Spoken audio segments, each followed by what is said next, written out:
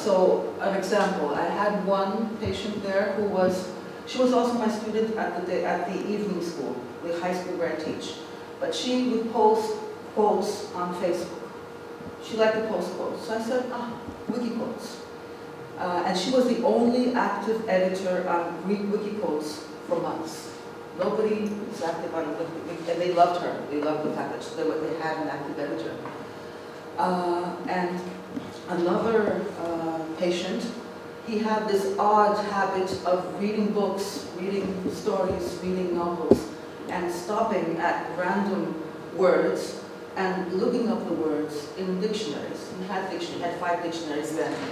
And he would write these sheets of paper with the words translated by hand into 5 languages. So I told the psychiatrist, and he says, yes, and how can that become productive? So I thought Wiktionary. So I taught him how to edit Wiktionary and add translations, and he loved it so much he kept on buying more and more dictionaries. And he liked the manual and online way of working, so he could have used online dictionaries, but he liked having the books actually. So he's made I don't know, 2,000 or 3,000 edits to Wiktionary, and he's still going. He's still going. Those were the 2 most successful cases. There were other minor successes. There's a link on the, I will upload these slides to Commons, and whoever wants to learn more, I have links inside. I also have a video about WikiTherapy, which I don't think we'll have the time to watch it. This was a lot of fun, too. So Andrea took this idea, and she applied it in her setting, which was a psychiatric hospital in Buenos Aires. And she did WikiQuote at the hospital. At the presentation last year in Cape Town, I was almost crying because of the emotion. And there was a patient, an interview with the father of the patient, 17 years old. The father was saying, I didn't know that my son was capable of doing such things. Okay? It made me feel so good that we can use the Wikimedia projects to make these people feel so good. So, this is the outcome.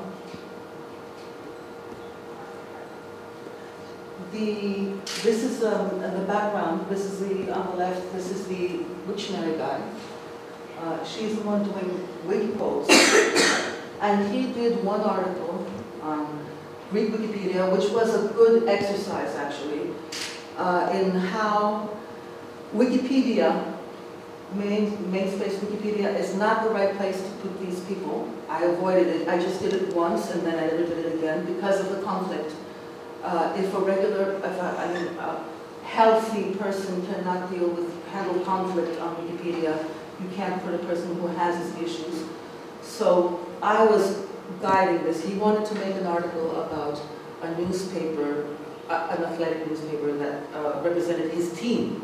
So we did this, and then of course we got banned for a marked edition and everything, and we had this whole conversation about whether it's notable, whether it's not notable. When it was notable, it was even on a list. In English Wikipedia, it was on a list. For Greek Wikipedia, it was not notable. Anyway, it was a good exercise, and I wrote a learning pattern about this experience. The video, the link is there. So if anybody wants to just watch the video on when I upload the files, it's fun. We had a lot of fun. I really connected with these people, and I still do see them and go visit them. So what else do we need? We need knowledge. This is probably the project I'm proudest of with my evening school students, because it involved many different things and it was not a one-off project. We started it, we did it 1 year, and then we built on it 3 years later. So this is actually a weed. It grows all over my island and all over Greece. And people don't know that it's edible. So we actually it has the name African wood sorrel. So what we did that year was we made a gallery on commons with 15 species, and we will have the botanical name, the Greek name, and the English name, and we have 3 photos. One of them is the way it is in nature, like this. The second photo would be what is the useful part of the plant, in this case, the leaves and the bulbs, actually. And the third place would be a preparation with this, like a dish of food, or a jam, or this I made into a vinaigrette. And it's all there on commons. And we had an outdoor event, that was a lot of fun, because we did it on a pedestrian road in my town, and we had cooked food with these ingredients. We had a quiz going for them to try to guess which ingredient and which food. People were coming, we were playing music. It was really, really fun. And we have a video of this on YouTube for that too. In the second, the next time we tried to find us, we were brainstorming to find a subject for a new project, because it was part of the curriculum, 2 hours per week of project, which was free. The teacher could do whatever he or she wanted in agreement with the students. So we built this into an app using MIT App Inventor, which is a CC licensed platform. It's very easy to use. And we did it first in English, because we had the Israeli teachers who were interested in our work, and due to the biodiversity of the Mediterranean region. So they wanted to see it, and we built it first in English, and then we did the Greek translation. And what it is I have a link. Anybody, if you want to download it, it's an Android app, you can download it to your phone, the links are there, and I have it in the Wikipedia and Education newsletters. And actually, this was maybe the only project that was coded almost entirely by a student of mine, because usually these are evening school students, and they're not so adept, they don't have much free time because they work. So this student, he had so much focus on detail that he did an amazing job. When I saw the end product, I said, I don't believe it, really. It was amazing. So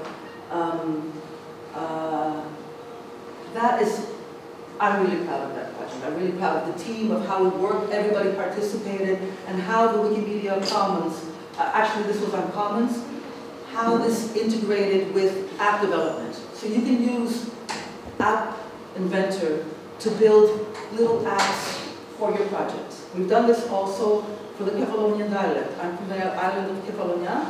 We have a dialect.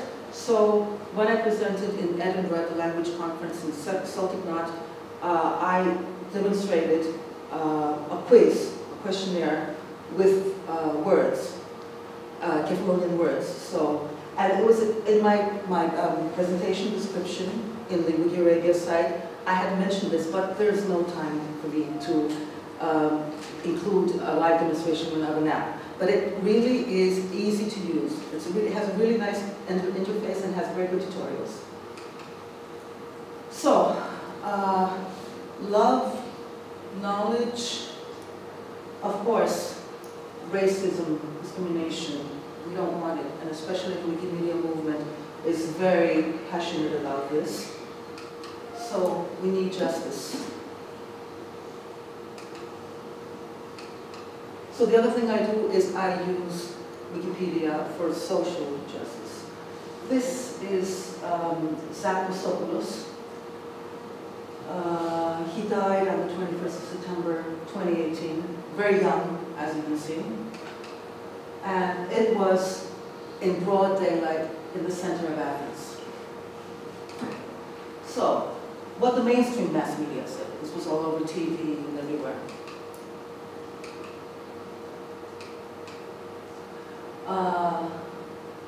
This is the narrative that they used.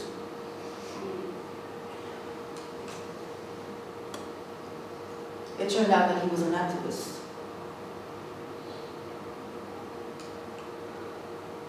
They even made money off of his death. There was a poll, one of those pay polls on TV, where they were asking if this jeweler was entitled to kick him to death to protect his property. this jewelry shop, okay? So, this is what I did. 10 days later, no article on Wikipedia. If it was an English Wikipedia, I suppose the same day there would be an article, but we're a bit slow in Greece. And the photo that you saw on the previous slide, I was so happy when I saw it in the article because I've had conflict with this user. So I was so happy that he could overcome any feelings of animosity. Yeah, exactly, and make the article better. So, of course, there are people going in who like the narrative on the mass media because it's a narrative that usually represents people who are racist, people who make discrimination. So they said, oh, he's not notable, his death is notable. Actually, I proved that his person is notable because he was an activist, columnist, candidate in the elections. He was like many different things. And also the festival was named, Athens Festival was named after him, after his death. Okay, so they started the article, Death of Theofilatou. And the evidence starts coming out. He was not intoxicated. He was not, no fingerprints were found on the cash register or anything. He was framed, it was a racist attack. But the investigation is still going on, the court hearing is still going on, but everything is pointing in the direction that this was a racist attack. He was a victim of a racist attack. So, now we have a whole bunch of people that are engaged on these pages, and I believe that we Wikipedians have a role to play in social activism. We provide notable, neutral, and reference information. And if it's the first result, it is the first result of a Google search. We want people to get this information and not the mainstream propaganda narratives. Okay, so to make all this possible, of course, we need to be healthy. So we need reliable medical information. And this is my new thing, the thing I'm doing now, the thing I'm passionate about now, the Wikimedia project. I've been active on Wikimedia for 12 years now. There is always something new to do, always. So this is what I'm doing now. The article I'm proudest of, it's the World Health Organization model list of essential medicines. There's no other instance on the Greek internet of this. That's the article, very long article. Lots of red links in there. There's still a lot missing from this article. No Greek Wikipedian actually helped me. I went into the village pump and I asked for help, please help me. I didn't have any response. Who responded? This guy here. Mossab went in and added categories for me. And he was doing this as an Arab editor, and of course the Greek admins and community said, oh, what are you doing on Wikipedia? You're an Arab. So he said, no, don't worry, I know what I'm doing. He was asking me online for the titles of the categories, making sure that they're all correct, and putting them in. And then I went and checked them. It was all perfect. Thank you, Mossab, again. So, I'm an engineer. I've been asked this. Why are you editing medical content? You're an engineer. You're not a doctor. So this is the story of how I got into medical editing. Dr. James Hyman played a very important role in this. He tries to recruit as many people as he can from many different languages. I was so happy last year in Cape Town. He has actually got his wife on the project, Japanese. So she said, yeah, this guy over here is who's making it. She had a presentation in, and I was so happy to learn that not only a female, but she's also an engineer. Yes. So I said, yeah, I'm not the only one. What I'm doing now is I'm retraining myself in neuroscience. Because I have a brain disabled sister. I've learned so much in 14 years of watching her and taking her to the doctors and looking for the side effects of the medications and everything, that I want to get some scientific knowledge in this. I can't afford to do a regular course. So MOOCs, I attend MOOCs, Johns Hopkins University, King's College London, Duke University, and as I do these, every time I encounter a new term, I go and look it up. I have very good references. I can be 100% sure that the translation is accurate because I worked as a translator also for many years. And this also helps me learn, consolidate the terminology in both languages. So my project for this winter, I still haven't started. When I go back to Greece, 13-week course, medical neuroscience. It needs like 3 hours a day to get through with it. I've tried it twice to start it. I've started twice. I've never managed. This time, I'm going to manage. Oh, I also have an internet-in-a-box device with me if anybody wants to see how that works. James gave that to me in Cape Town last year. It makes like Wikipedia available offline, off the internet, but actually creates a hotspot so people with smartphones or tablets can actually connect to the content inside the device. So this was in WikiMania in Stockholm with Asimina, who is from Tunisia, and he is an outstanding researcher. I was so happy to meet him and see the work that he is doing, and we had conversations with many different people there about what we're doing on Wikidata. So this is just in. This is a paper that was co-authored by Asimina and 5 other authors. One of them is here. Yes, And so it was in the Journal of Biomedical Informatics in Elsevier, and major accomplishment.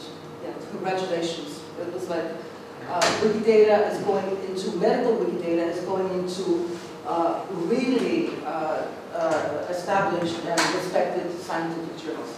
And I'm very proud that I was in the acknowledgements. I didn't do much, I was just participating in the efforts on a language basis. So, the keywords. One of the keywords is multilingual resources. So we need as many languages as possible. And my role in this is translating into Greek. I prefer this role rather than getting involved in the technical aspects, even though I am an electrical computer engineer, actually because I'm fed up with technology. And I'm more into sciences, health sciences, because of the things that I have experienced in the past years, the illnesses and everything, and I want to learn as much as I can about medicine, and this really helps me learn by having my, I'll just show you what I do.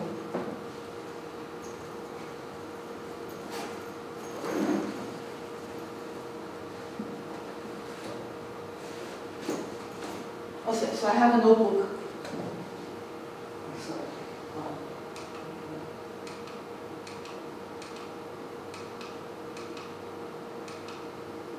I have a notebook, a Wikidata notebook that I got from one of the conferences, and what I do is I use also writing, because we forget how to write, actually, with all this typing on computers and everything. So I write down every lesson, I write down the words in English, keep my notes, and then write them in Greek, and find the translations, and mark how many edits I've made in each chapter. I hope to fill this by the end of the year.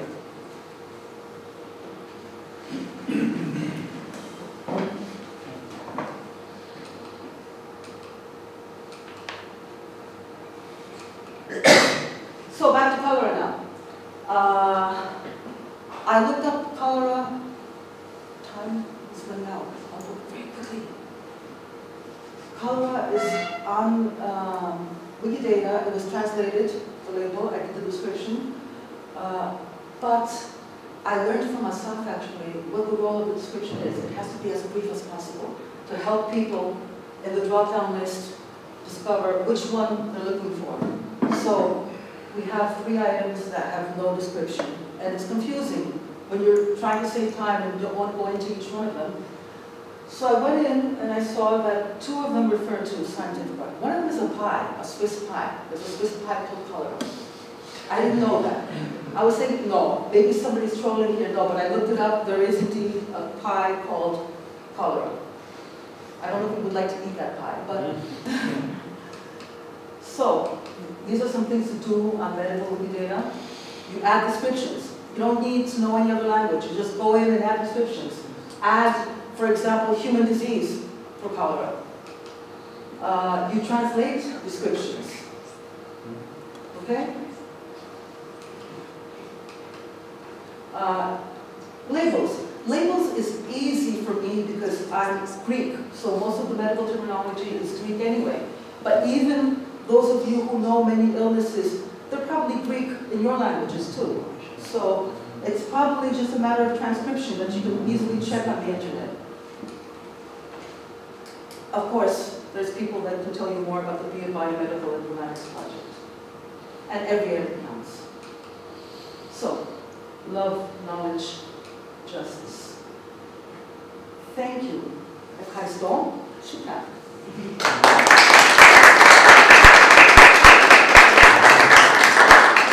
Hospital that what she's doing is good.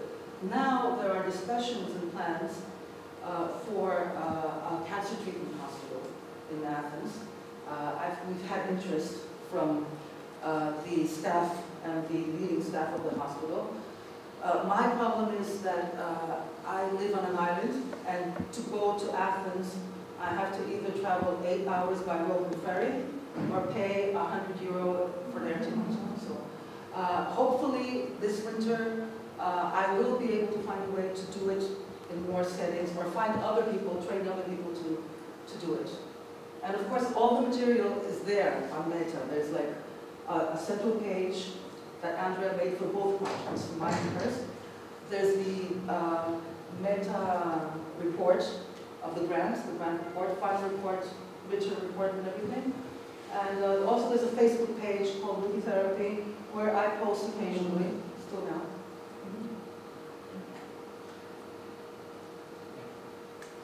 Okay, thank you. Thank you.